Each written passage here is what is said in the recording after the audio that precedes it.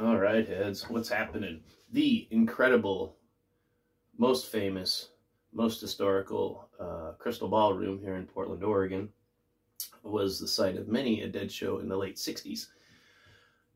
The wonderful, amazing Garcia Birthday Band, which is our local band here, plays there every year, and they reenact something similar to the show. You can't really do that show. You could, but it's only an hour long because there were 4 bands on the bill, so each band got an hour slot, so it'd be kind of a short show. So they kind of mix it up with that era of Grateful Dead music, and they just did it again this year, and it was fantastic. So I'm going to throw a little bit of what I think it's Cosmic Charlie in there, and let's go from there.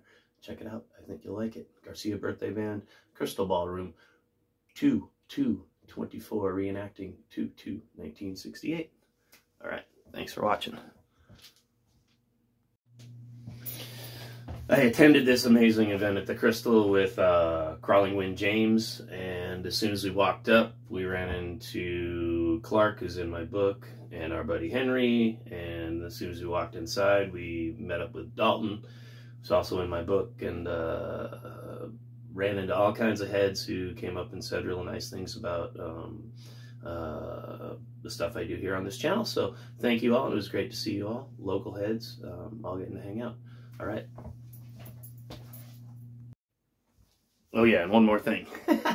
It wasn't Cosmic Charlie, it was Mountains of the Moon they're doing, and Garcia Birthday Band isn't afraid to expand their jams inside the parameters of a Grateful Dead song and take it out there, which is one of the things I really like about them. They always pull it back to the real song, but they'll let their jams run. And the end of this Mountains of the Moon is one of those. So enjoy. Talk to you in a bit. Bye. I wasn't starting to talk about